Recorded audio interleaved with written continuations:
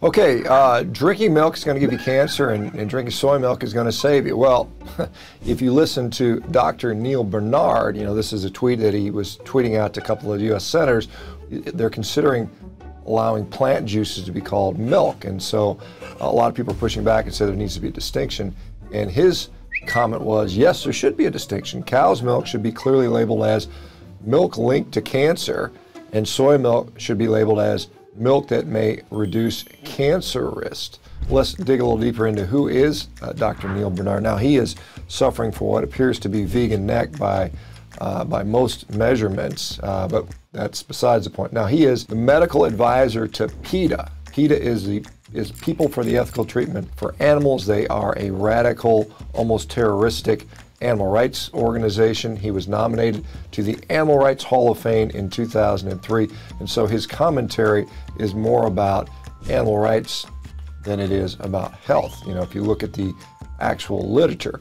So he asserts that plant milk is healthy, but is that even true? This 2016 study in Food and Nutrition Research evaluated multiple studies and concluded that, quote, some plant-based milks have sugar content equal to that of sugar-sweetened beverages, which have, of course, been linked to obesity, reduced insulin sensitivity. So it's the equivalent of drinking a Coke.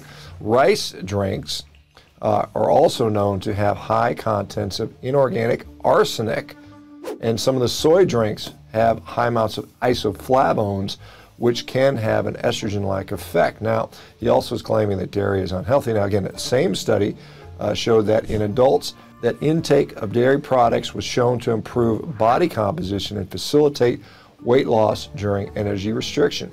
In addition, intake of milk and dairy products were associated with neutral or reduced risk of type 2 diabetes and reduced risks of cardiovascular disease, particularly stroke. Now, are these plant-based products even safe? Well, a 2015 report in the Journal of Pediatrics reports on 3 case histories of children with hematuria, which is blood in the urine, dysuria, painful urination, or kidney stones. All of them were consuming almond milk. Remember, almond milk is a very rich source of dietary oxalates. All of their problems went away when they stopped consuming that.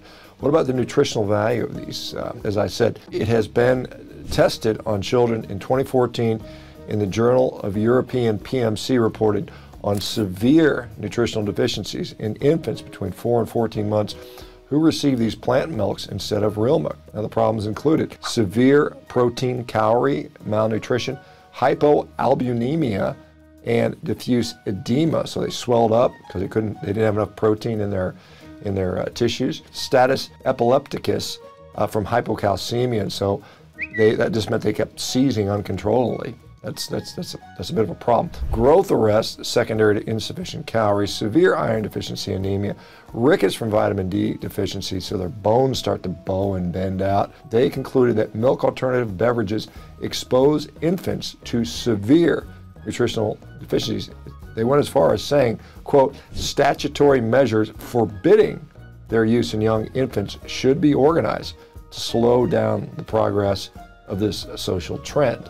So, in truth, Dr. Barnard's words appear to come more from his radical animal rights associations than from the truth about health outcomes. So, if you're going to drink, a beverage, you're going to do better to stick to real milk. Let me just put a caveat in here. There clearly are some people that do not do well with dairy. You know who you are. You may have to avoid it, but don't substitute it with this garbage.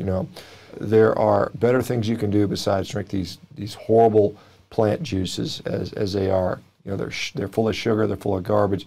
Just avoid those completely. All right, guys, thank you very much. We'll talk to you in the next video.